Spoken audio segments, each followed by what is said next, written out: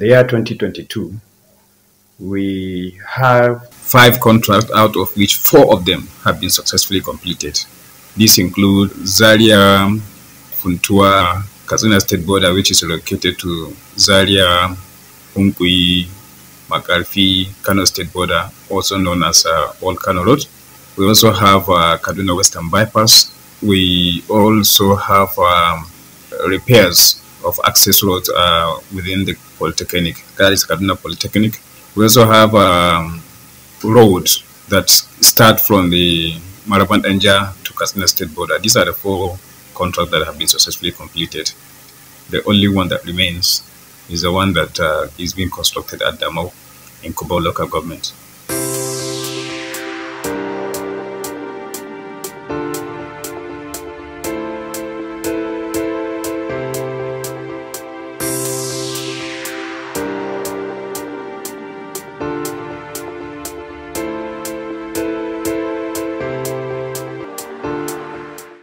On the direct level aspect, we have initiated and completed successfully direct level operation at 4 locations, which include DSS Training School, washout at kilometer 1 plus 550 along Western Bypass. We also had a relocation from Zaria Funtua Road to Zaria Hunkui, Makarfi, Old Kano Road. We also have one which is within the Nigerian Military School. So these 4 projects under direct level have been successfully completed. So it is really on record. We are proud to say that we have successfully initiated 8 projects and have completed them successfully through contract and direct level respectively.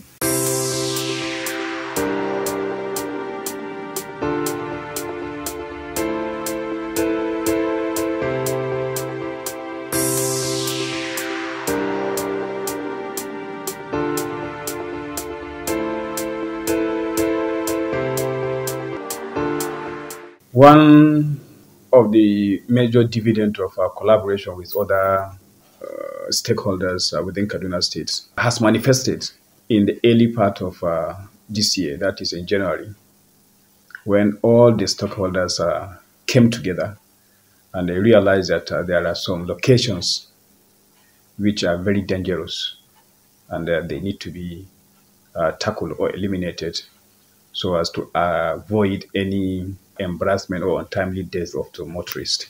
So those locations are from the beginning of Kaduna Abuja, coming up to Kaduna Western Bypass, up to the junction that leads to the train station, that is Bakinrua. Another achievement by the agency through this office is the job creation. If you can recall, sometime in the last year, the Federal Road Maintenance Agency initiated a process of engaging youth to take the youth out of the streets and bring them to the roads to carry out some maintenance activities in creating jobs and tackling insecurity, as well as also the third objective, which is the enhancement of the road condition through community participation. This process started last year, but it is now taking off fully this year. So we have already flagged off the exercise, and as I'm speaking to you now, it is on course.